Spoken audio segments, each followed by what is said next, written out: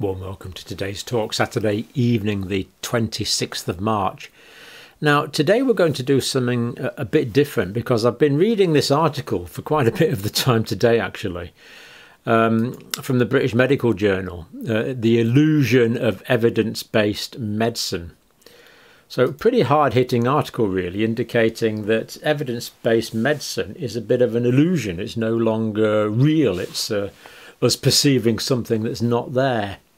Now, evidence-based medicine, of course, is completely crucial because without evidence-based medicine, before we had evidence-based medicine, we were putting tannin on burns, we were giving arsenic to treat simple diseases, we were bleeding people to rebalance their humours, we were doing all sorts of things that probably did, and in fact nearly always did, more harm than good. So we need to have evidence-based medicine, and this is what David Sackett pioneered in the 70s, 80s and 90s. So for evidence-based medicine, we should ideally have a good physiological underpinning. But the main things that David Sackett advocated were that there should be research-based evidence, clinical trial-based evidence where possible, that we should base our practice on the consensus of expert opinion in the context of what is acceptable and the patients are prepared to tolerate and to go along with and to cooperate with, so we have good patient concordance. Without that, we're really back in the Middle Ages or the Dark Ages. So this is from British Medical Journal. Now, British Medical Journal has been going for 180 years, and part of the reason this paper is so impactful is it is in the British Medical Journal. The first journal to the 1840s, when the penny black stamps first came out, is as old as postage. It was the first journal to publish the importance of asepsis during surgery. The first clinical trial was published in the British Medical Journal for the streptomycin to treat tuberculosis. They were the first to identify that smoking caused lung cancer. I mean, just think about that. Before that, we didn't know that smoking caused lung cancer. It was the first to identify that smoking caused heart disease, and of course we could go on. So it's a journal of a very, very powerful prominence. And if you've got time, there's some interesting articles to look at there for background on that. So evidence-based medicine has been corrupted, according to this article, by corporate interests, the interests of companies and profits. Failed regulation. Our regulatory authorities, according to this paper, are failing us. Now, we're not talking about anything particular. This is just a general comment on the way things are at the moment and the quite frankly appalling lack of trust that we have. In all sorts of things we have lack of trust at the moment. Commercialisation of academia. Academia needs to be the pure pursuit of truth. That's what it's about. And if that's been commercialised and there's financial interest in academia, that is not good. Not good at all. So these authors argue. So who are these authors? Well, there's Jon Jureidini, research leader. He's in Adelaide. He's also a child psychiatrist as well as a researcher. And I'll put the links there if you'd like to know more about these people. They'll be in the description. And McHenry is an Emeritus Professor, California State University. And this paper was not commissioned. It has been open to external peer review. So there you go, it's been peer reviewed. So this actually is a peer reviewed opinion piece in the British Medical Journal. And it is 100% completely readable. You can read it in about, well, you can read it in about 10 minutes, but it takes about half an hour to go through it, 20 minutes to go through it in any detail, which I would recommend. Well worth it. Don't take my word for things. The whole point about this channel is I'm pointing you to the evidence and just trying to explain it. Now, solid scientific foundation for practice. This is what evidence-based medicine is. It's a solid scientific foundation for medicine. It's not based on opinion. And even during my career, I've seen the differences in this. Things used to be done very much because the consultant said so. It was based largely on individual opinion albeit from senior experienced doctors. Whereas now things are very much more protocol driven. So recently work have said, well, if so-and-so wants to do that, tell him to find me a protocol. And you actually look up a protocol that tells you what to do with this rather than sit down and work it out. And these protocols need to be based on solid evidence. Now, this talk and this article is no way impugning the individual clinician. Not at all at all. That they can only do what they are permitted to do. So this is not about the integrity of individuals. This is about the integrity of some individuals, but it's about the integrity of the whole sort of medical paradigm altogether, really. Now, validity of this new paradigm, that's the evidence-based medicine paradigm, depends on reliable data from clinical trials. This is what we need. But clinical trials are mostly conducted by the pharmaceutical industry, who stand to make money. So we talked about this with our talk with Dr. Eccles recently. Have we moved too far into this idea of a pill for every ill when there's so many things we know can prevent disease? Again, Tim Spector's working on this, the microbiome, the diet, the exercise, the vitamin D deficiency that a lot of us are short of, the magnesium deficiency that can be a common problem, iron deficiency affecting huge percentages of the world's population leading to anemia, iodine deficiency. All these things can be corrected to optimize health, preventing illness rather than waiting for illness to occur and then take a pill for every ill. But there's no money in that. The money is in a pill for every ill. Oh, and by the way, keep taking one a day for the rest of your life. Very often, unfortunately, is the situation we are in. So let me just give an example. So clinical trial data, largely conducted by the pharmaceutical industry. Now, to conduct a clinical trial, you're probably looking at around about $10 million to do a proper clinical trial. These are not cheap. So understandably, I suppose you could say that the pharmaceutical industry will only want to do them if it's going to get a return on its investment. Why do research into vitamin D when you can't sell it for more than £1 or £2 for 100 tablets in a supermarket? When you can't license it, when it's out of patent. So, for example, this is from this article here. And again, no, this is not me talking out loud. This is where the evidence is. So you get quite a few people like to criticise me, which is absolutely fine. Always open to that. But before you listen to criticism, say, well, where is your evidence for that? Unless they're giving the evidence sources, I'm not interested in other people's opinions. I'm not interested in my opinions. We're only interested in what the evidence is saying. If we're not evidence-based for nothing, that's the whole premise of evidence-based medicine. We need to be evidence-based. Otherwise, we're back in the dark ages. Anyway, this example here, as we say, it's from this journal, and Japanese Journal of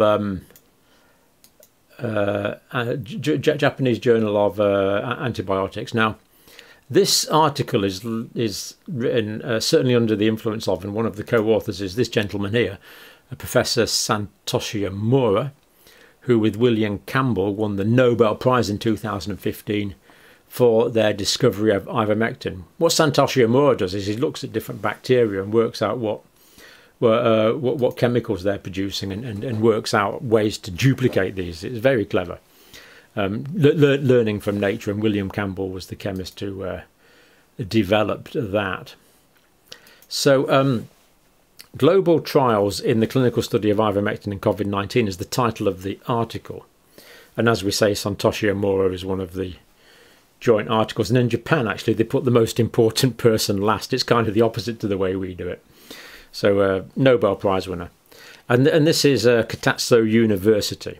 Now, Kitasato University, Satoshi Ōmura has worked there since I think it's about 1965 or something. He's basically been there for all of his long and highly distinguished career. A university very experienced in doing organising clinical trials. So Satoshi Ōmura's university, Kitasato University, asked Merck Co to conduct clinical trials of ivermectin for COVID-19 in Japan. So this is these are direct quotes from this article here. It's actually on page 60 to 61, I think, of that article, but it's a direct quote. So pandemic came along, university said, well, hey, let's look at repurposed drugs. Let's look at ivermectin. There's some ideas that it's antiviral. Let's check that out. Let's do a clinical trial on that. Now, this is not saying anything about ivermectin. It's just talking about what happened in this particular situation. So they offered the good sort of auspices of the university to conduct this clinical trial in Japan. Now the company Merck has got the company had priority to submit the application because they were already manufacturing it. So it was very polite what they did to do this. Direct quote from the article. However, the company said it had no intention of conducting clinical trials. No intention of conducting clinical trials. Because the drug was out of patent.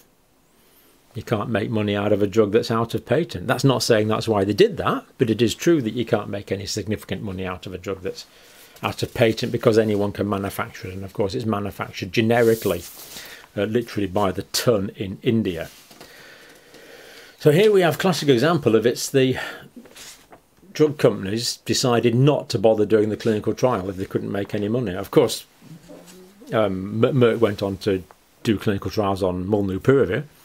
Pfizer went on to do extensive clinical trials on Paxlovid, the antivirals that are now sometimes used. But they didn't want to do that one, even though the good facilities to do the clinical trial was there. The release into the public domain of previously confidential pharmaceutical industry documents, which we've looked at recently, gives valuable insight into the degree to which industry-sponsored clinical trials are misrepresented. That's unfortunate. That's unfortunate that happens. Until this problem is corrected, evidence-based medicine will remain an illusion. It is not real. So we talk about evidence-based medicine, but that's no more than what we now call virtue signalling, what we used to call hypocrisy. And of course, we know that documents have been released recently which required a court order to release the documents. How appalling that a court must order the release of clinical information. Karl Popper, working mostly in the 40s and 50s, Karl Popper, leading philosopher, put forward this idea of critical rationalism, advocated for the integrity of science and its role in an open democratic society. This data needs to be open. It should be open before court orders order its release. In my view, we shouldn't need court orders. A science of real integrity. In order to achieve this, practitioners need to be careful not to cling to cherished hypotheses. So we don't ride our own hobby horses, and we take seriously the outcome of the most stringent experiments. But of course, who decides whether the experiments are done? Unfortunately, that's often those that can make money out of it. The authors of this paper go on to say, this ideal, however, is threatened by corporations. Financial interests, they believe, trump the common good. Dear me. Medicine is largely dominated by a small number of very large pharmaceutical companies that do compete for market share but are effectively united in their effort to expand that market. So the bigger the market is, the more money they make. So obviously it's good to have a pill for every ill, because, or an injection for every ill, or an injection for every disease, because then you're going to sell more of your product. Rather than things that promote and optimize health. These companies can make more money by waiting for people to get sick. It's a complete reversal of the way we'd like it to be. The cart is well and truly before the horse.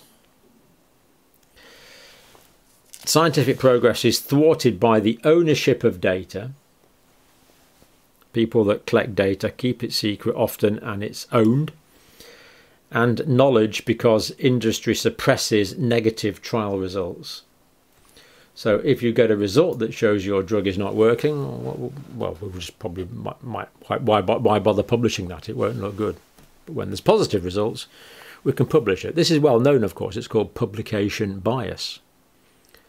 But this article is suggesting that people publish or keep silent,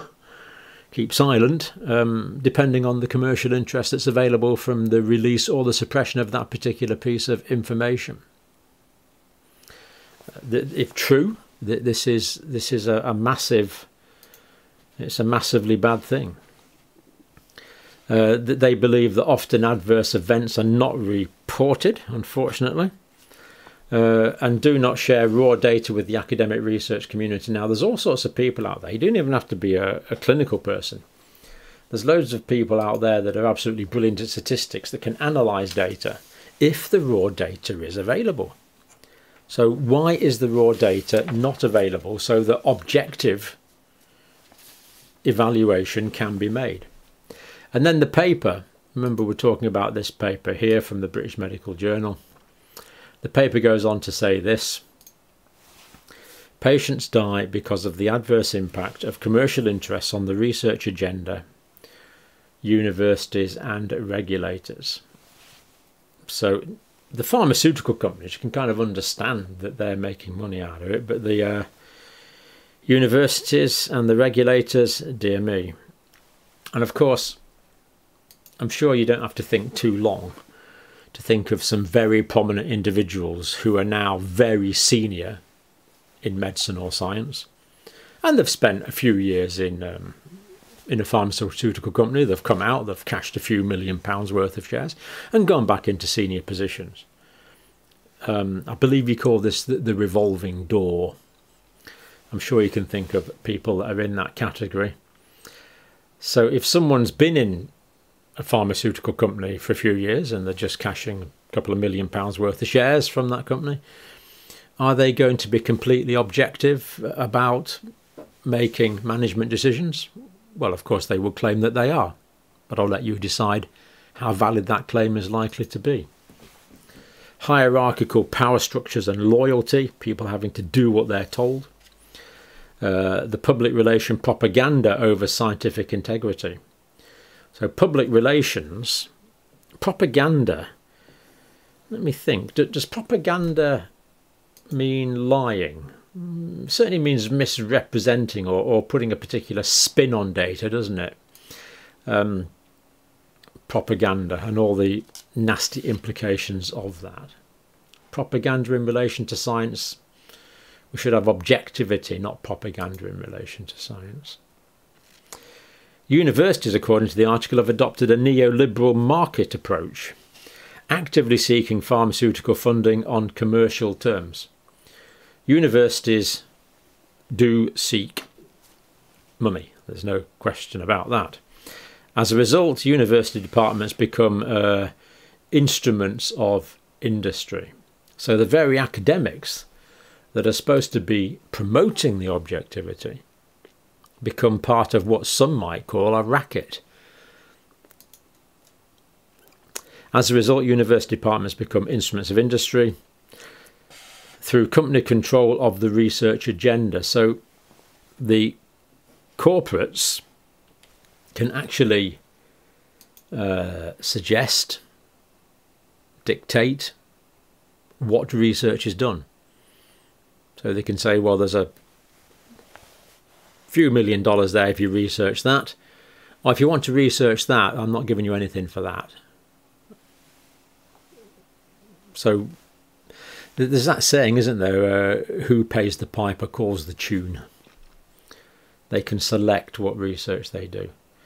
And we can all think of articles where there's been ghostwriting claimed lately, ghostwriting of medical journal articles, and continuing medical education. So who is actually writing these articles? And some people that have looked at styles can recognise ghostwriting. Academics become agent for the promotion of commercial products.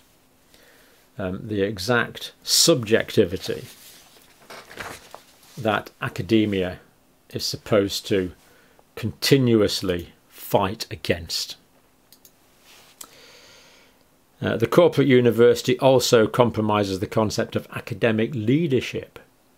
So obviously, if you're a senior academic, that's because you've worked really hard and done lots of research and done lots of clever papers, isn't it? So deans, proper academics, who've got there by hard graft, have in places been replaced with fundraisers and academic managers. I can tell you from my experience that this is true.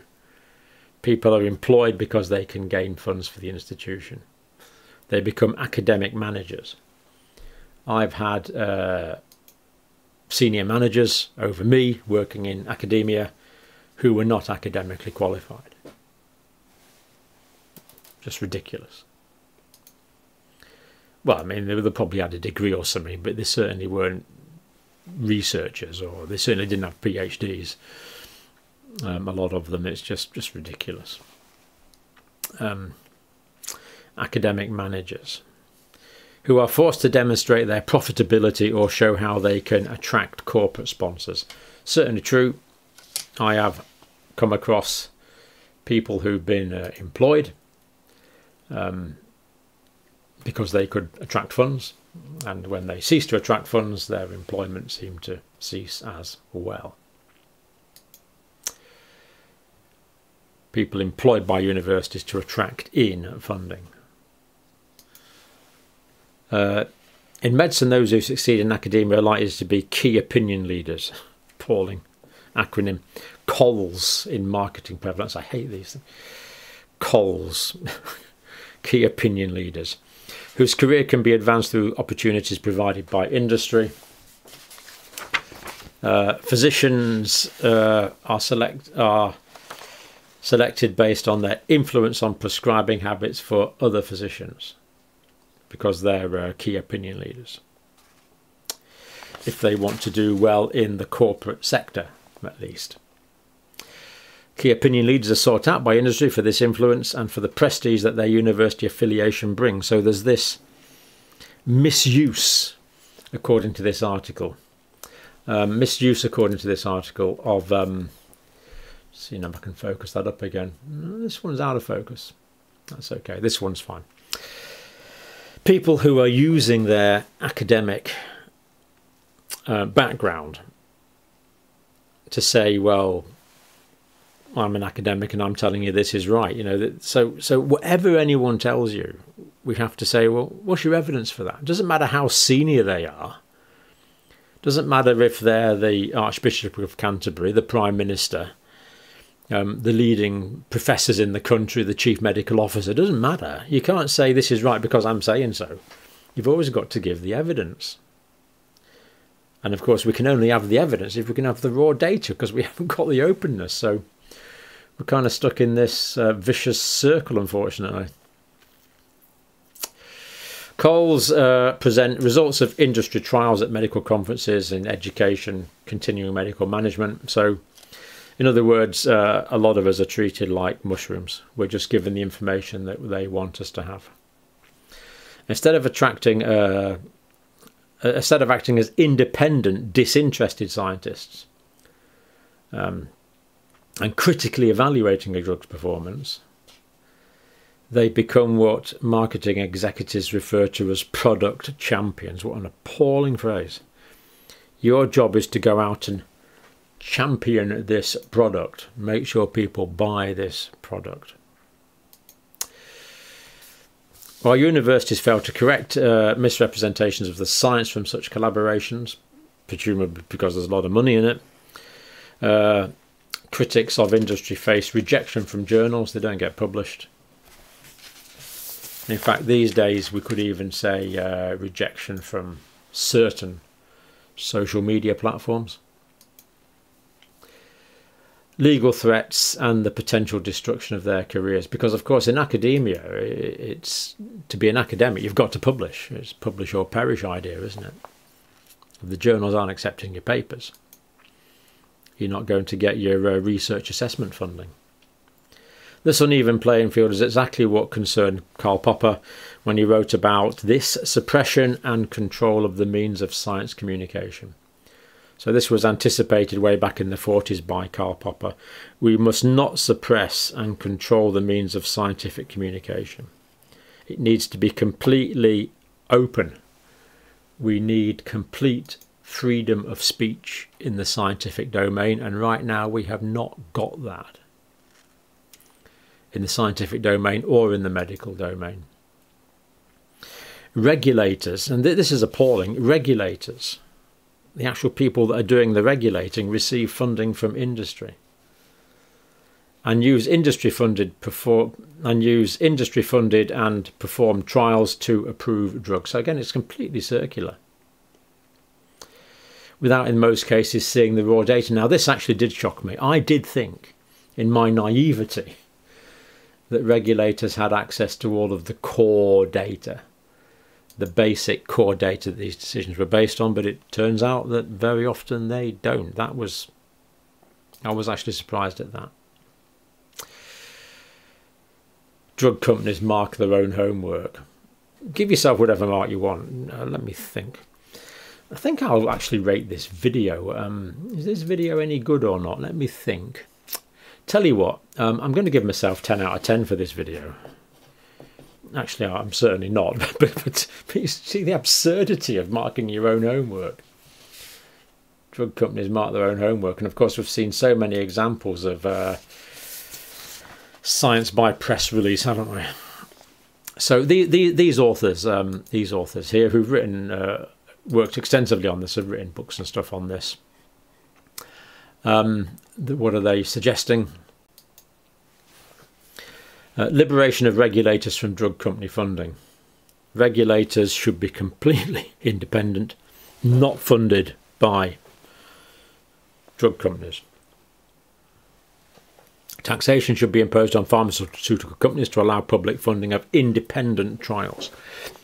Or we need independent trials, basically, carried out by totally disinterested people who are fascinated by the trial but have no financial interest in the outcome. I mean, it's so obvious, it doesn't... But why do they even have to say this? It's just utterly, patently obvious that this needs to be done. Anonymised individual patient-level trial data posted. Now, it is quite possible to do this. It's quite possible to take the data from trials and anonymise it, make it available, and then academics, statisticians, scientists around the world can analyse it. So, for example, you could post medical data and engineering departments will be able to analyse it because they're very good at statistical analysis. Why wouldn't we do that? Then see if the engineers agree with the doctors, see if they agree with the statisticians, and if the stats are right, they will. But we can't do that without the data. Garbage in, garbage out. Unless we've got the raw data, it's very hard to do anything at all.